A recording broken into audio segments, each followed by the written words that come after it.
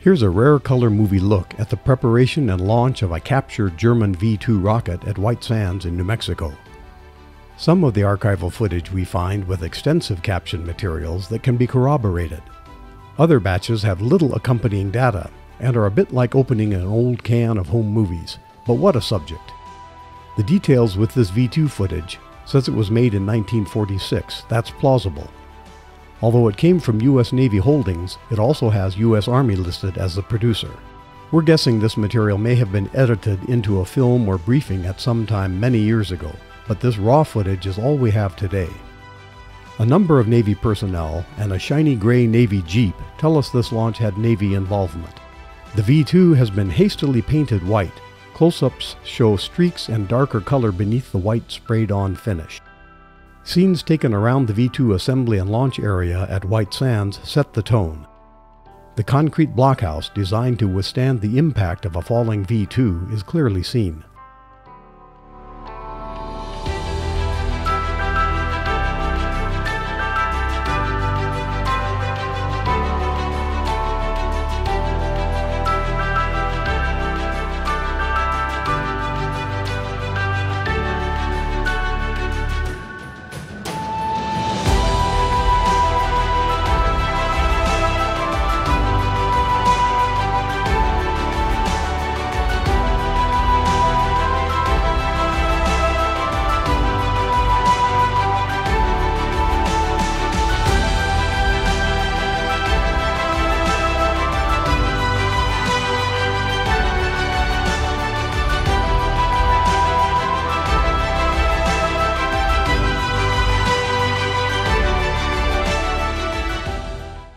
Views of the mountains around the launch area hint at the rugged beauty of New Mexico.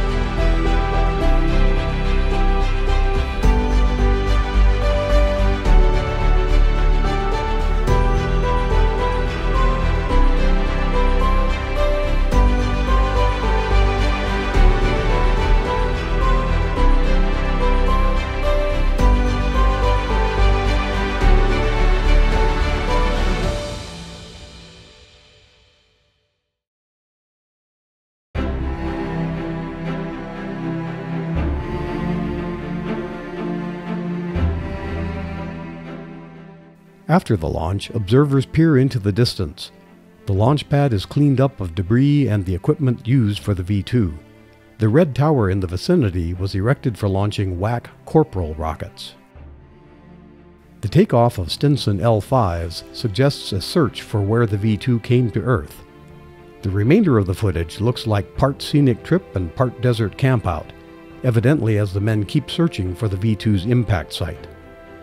Captions with the film do not indicate the outcome of the search.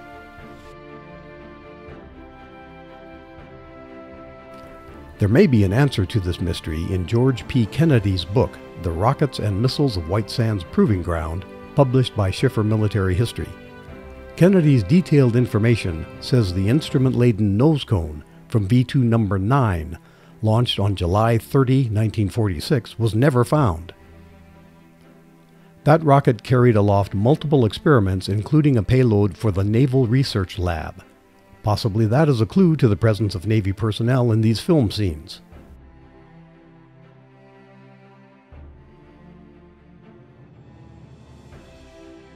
I'm Fred Johnson for the Airailimages channel. Thank you for watching. And please subscribe if you have not already done so. We appreciate it.